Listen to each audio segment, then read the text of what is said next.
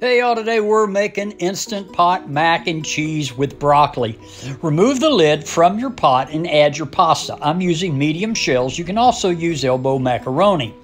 Next, take your chicken stock and fill it up just to the level of the pasta. You can also use water, but I find that chicken stock makes it a lot better. Press it down to make sure your pasta is submerged under the liquid. Then add your salt. Replace the lid, making sure the switch is set to the seal position. Then press pressure cook, adjust your cook time to 3 minutes, then press start. After the cook time, let the pot naturally release for about 5 minutes before moving the switch to vent and waiting for the pin to drop before removing the lid.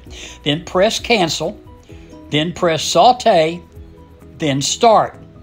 Then add your broccoli, and give this a stir 3 to 4 minutes until it's the right consistency that you like. Then add heavy cream, garlic powder, onion powder, paprika, and black pepper. You'll also want to give it a shot of your favorite hot sauce. Then add your shredded cheddar cheese. Stir this cheese around until it's thoroughly melted. Then just serve it up and enjoy.